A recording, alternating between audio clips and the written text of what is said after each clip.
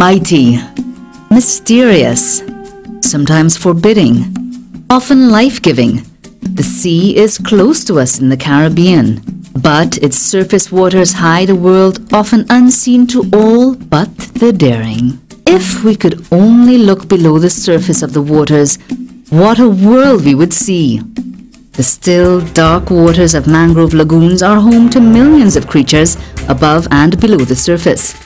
A little farther out, there are seagrass beds where turtles and conch feed close to coral reefs. Both of these habitats are home for a host of tiny creatures that find a place to grow up in safety away from hungry predators. It's a world so easily ignored and forgotten, we see so little of it on the surface. Between the seagrass beds of our shallow coastal waters and the deep ocean, there's the multicolored underwater world of coral reefs.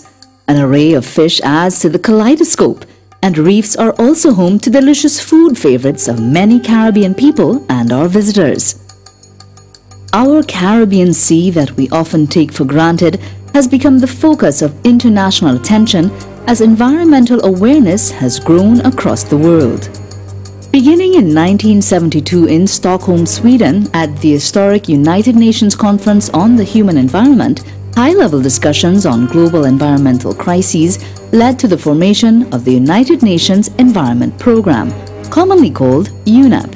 Soon after, in 1974, UNEP launched its Regional Seas Programme with the Caribbean Sea identified as one of the most important regions.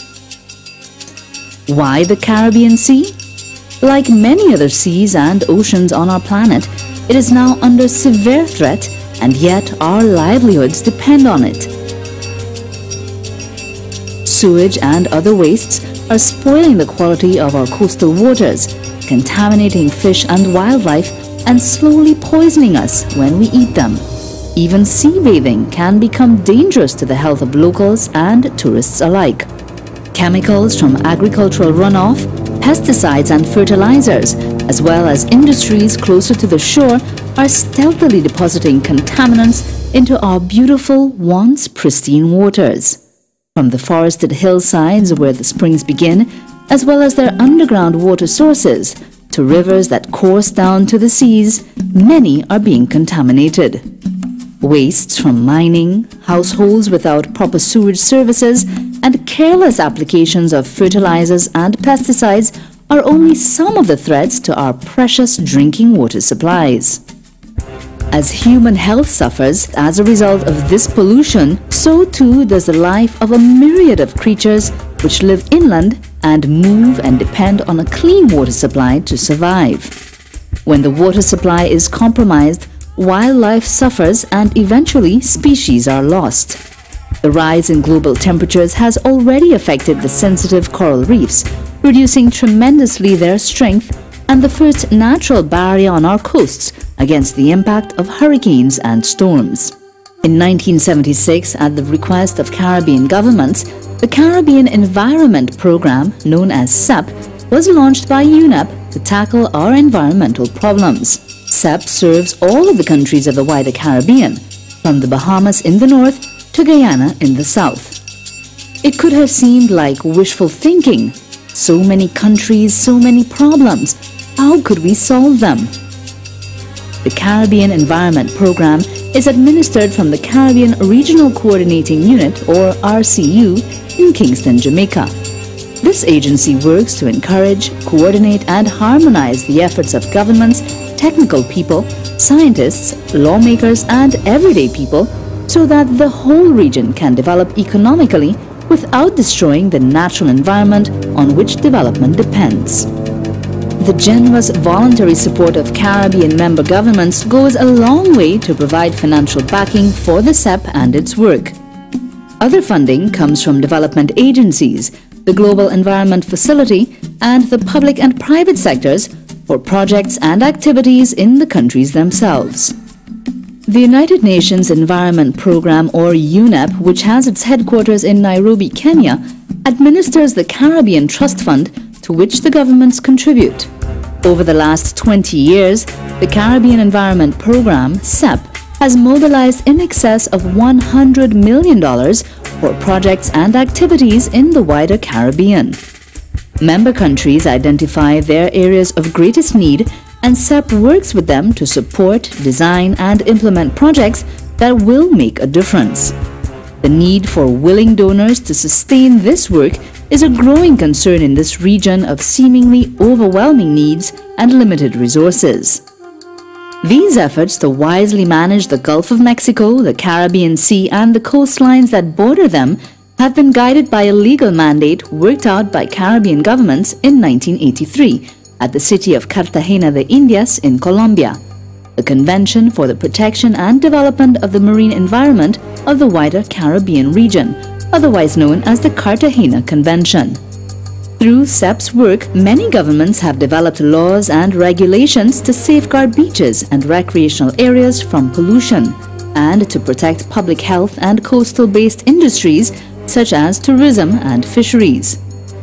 Follow-up legal agreements to the Cartagena Convention, called protocols, deal with specific issues and must be signed and agreed to by specified numbers of Caribbean governments before they come into effect.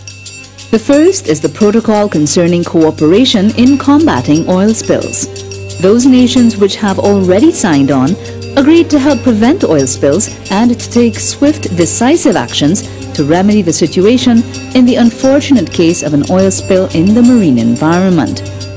The Regional Maritime Pollution Emergency Information and Training Center, REMPATIC Caribe, in Curacao, is the Regional Activity Center or RAC for this protocol.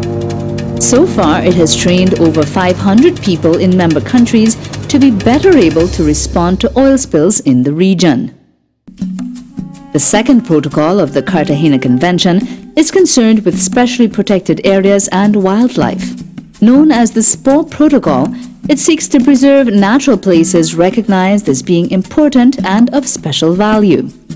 It also protects threatened and endangered wildlife.